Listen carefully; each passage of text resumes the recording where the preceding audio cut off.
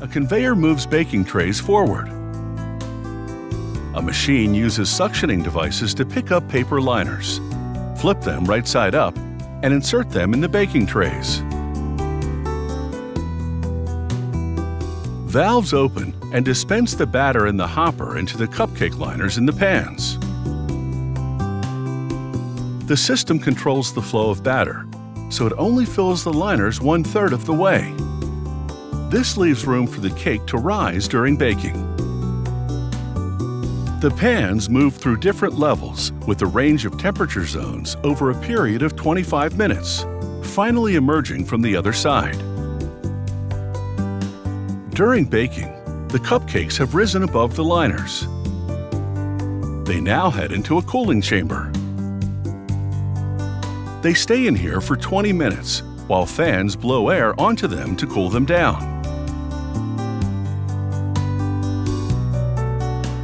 The cooling firms up the cakes.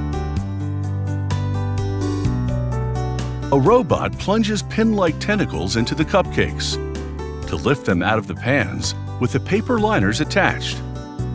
It transfers them to the packaging conveyor line. Workers pack them in clamshell plastic containers, a dozen to each one. They leave the containers open because they still need to decorate these cupcakes. Ahead, fluffy chocolate icing flows out of a hopper into applicators.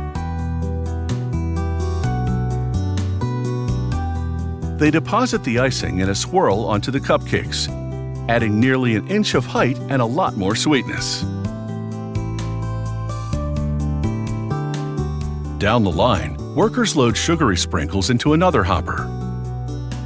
A feeder dispenses a few more of the sprinkles onto each of the frosted cupcakes. The containers then ride by a rail that folds the lids over. A pusher device presses down on the lids to close them tightly.